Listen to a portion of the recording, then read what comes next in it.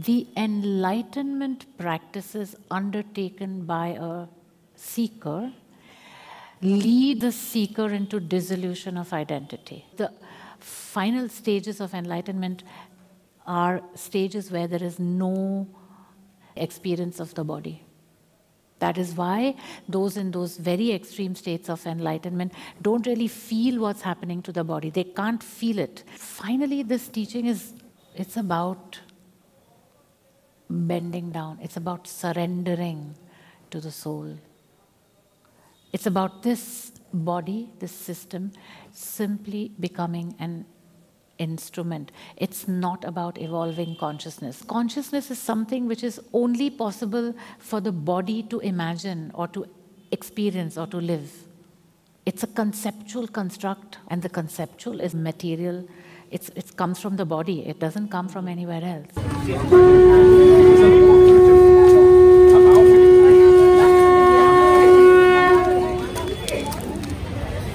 I am in my second sitting with you.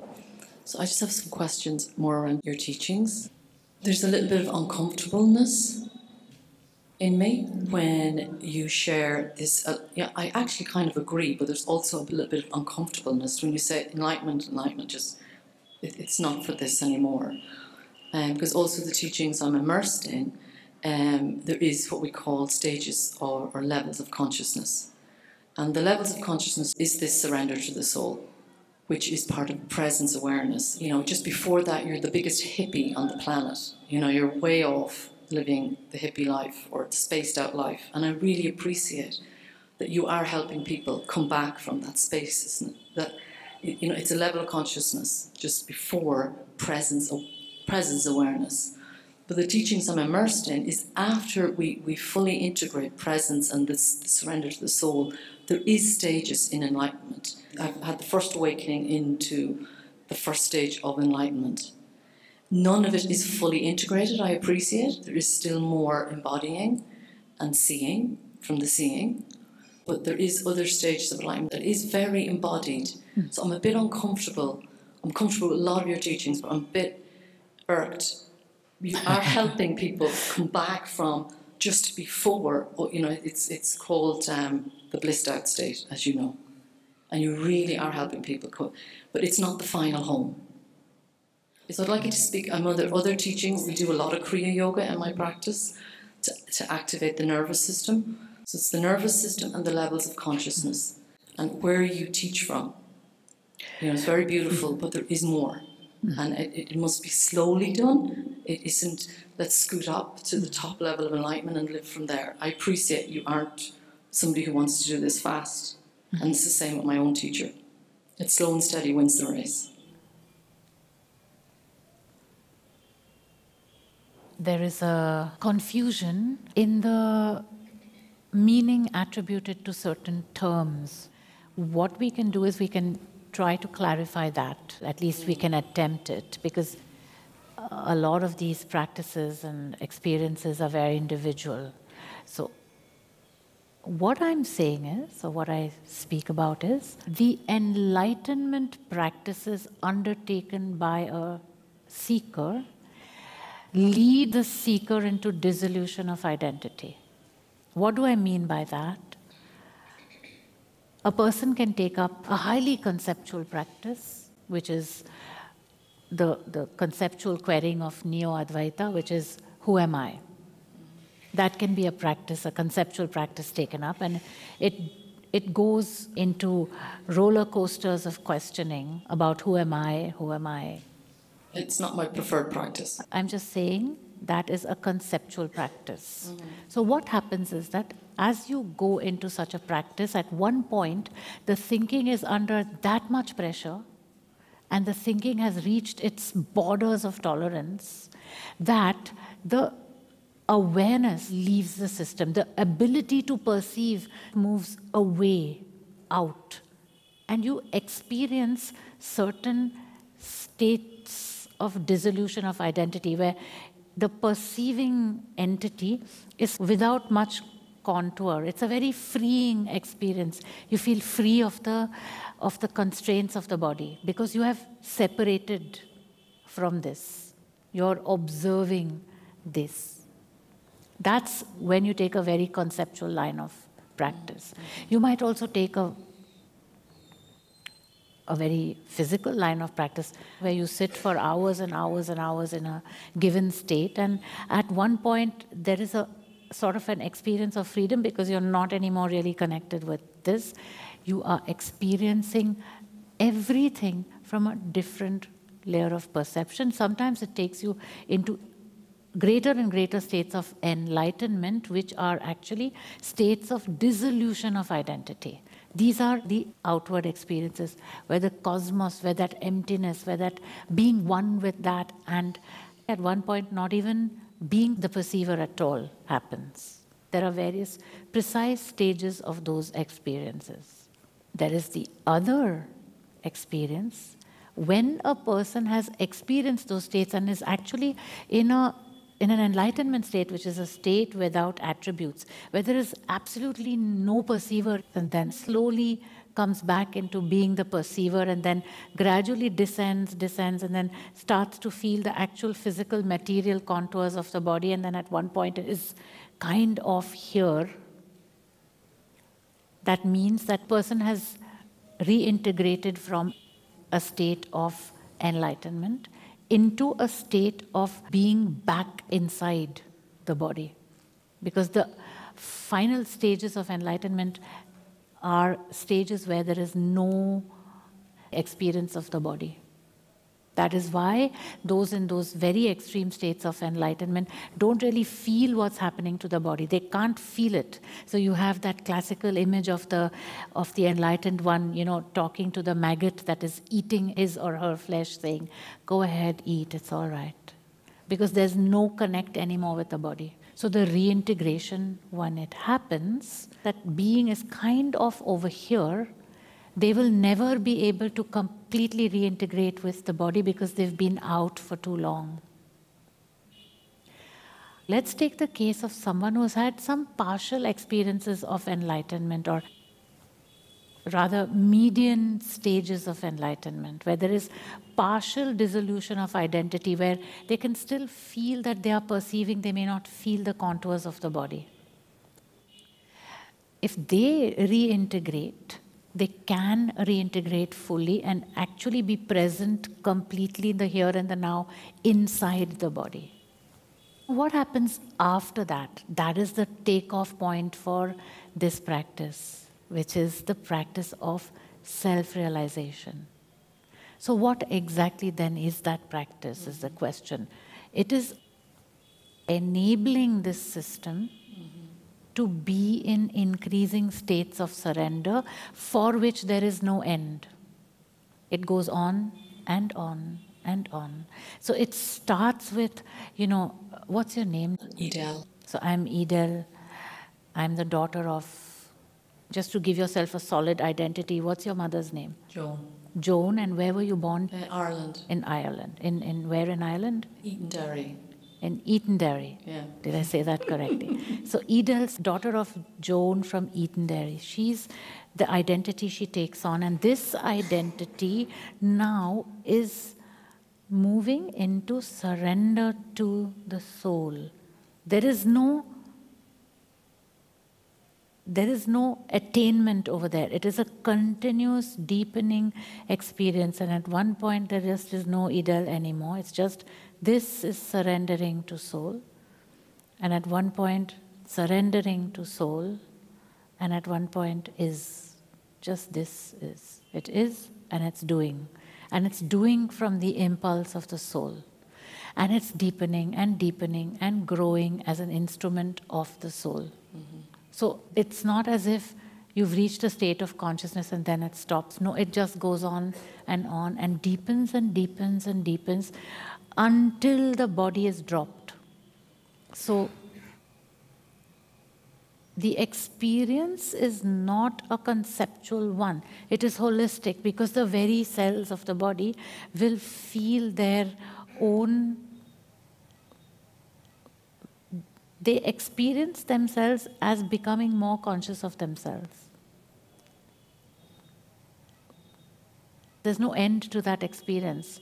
So it is like you've taken off inward, but you're present and you're in surrender and you're alert and you're awake and you're aware, and you, because you're tuned in more and more to the master of your being, so are you tuned in to the master in the other.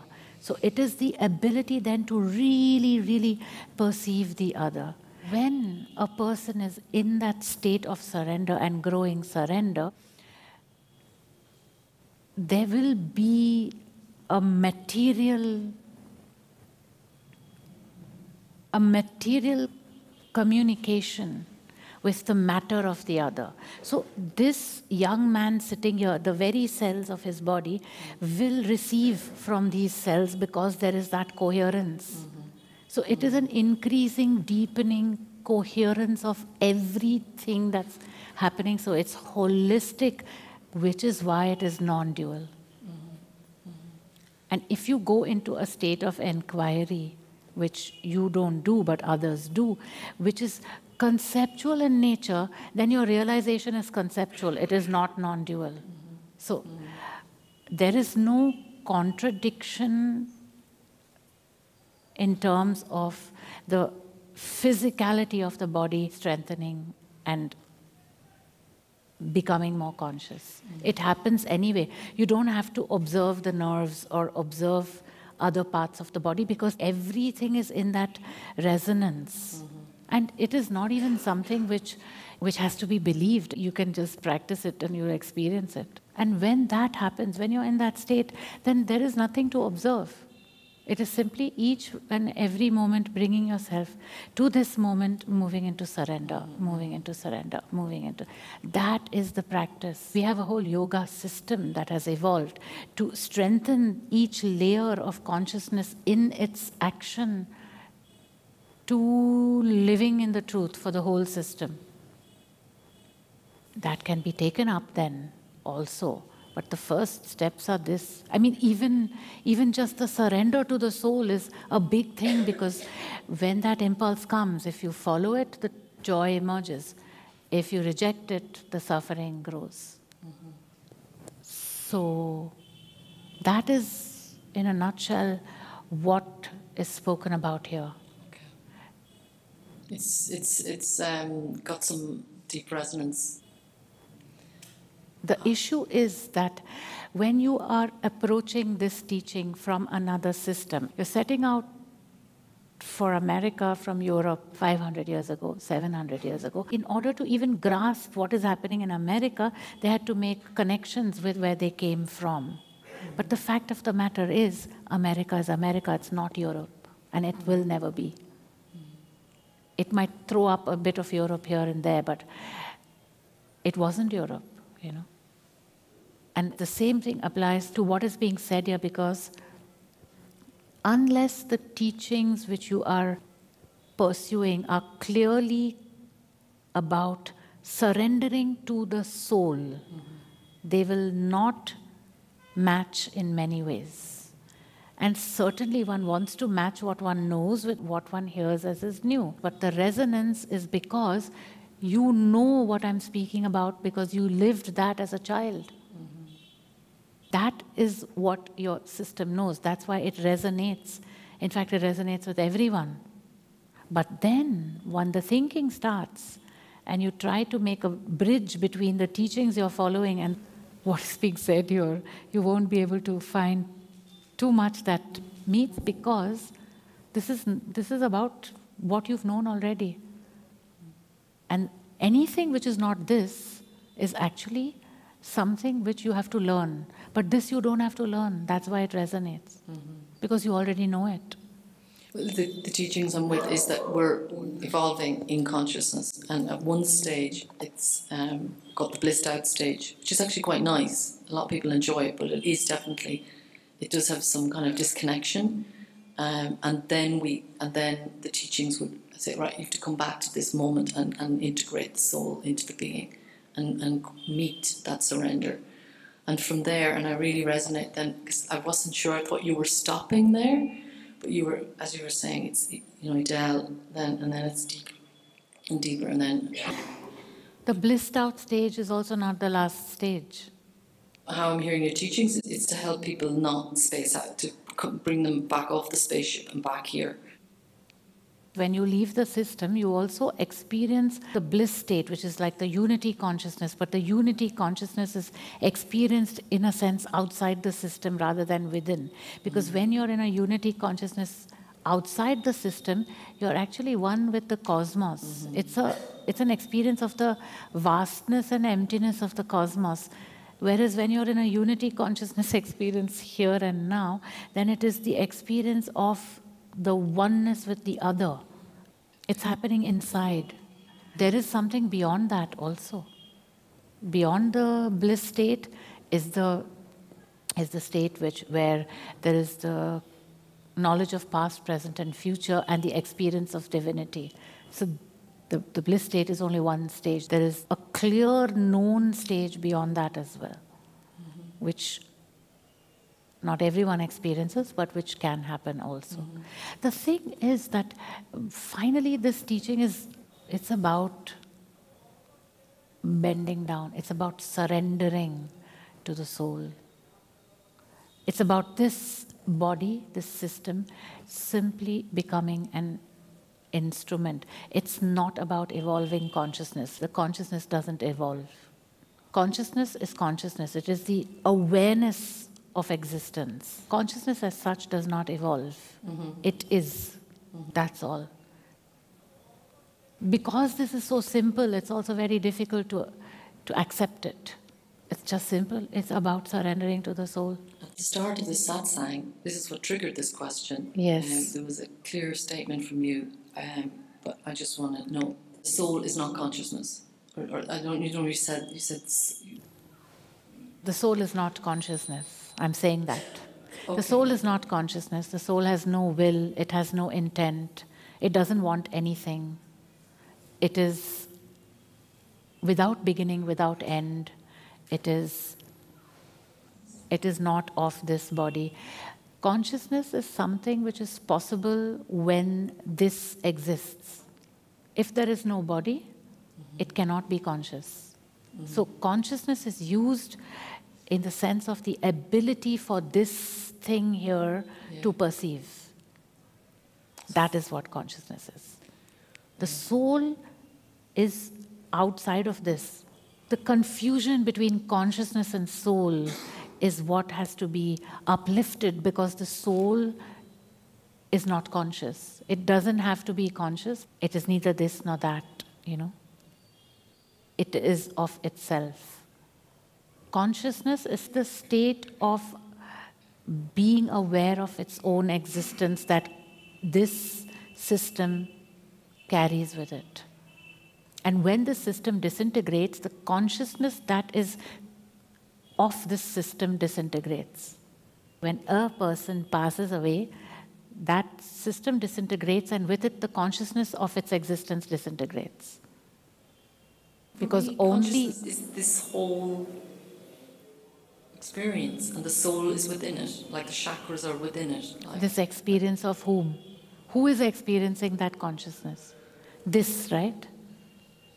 For me, there's moments of it. Doesn't matter, but who is experiencing it? It's this. Yes, it's definitely this. Embodied. Yes. Edelle is experiencing it. So when this body is not there, then the perception of that consciousness also is not there. So that consciousness is not there. Yeah. With the body, so does the consciousness disintegrate. Because consciousness is something which is only possible for the body to imagine or to experience or to live. It's a conceptual construct, and the conceptual is material. It comes from the body. It doesn't come from anywhere else. It doesn't come from the soul.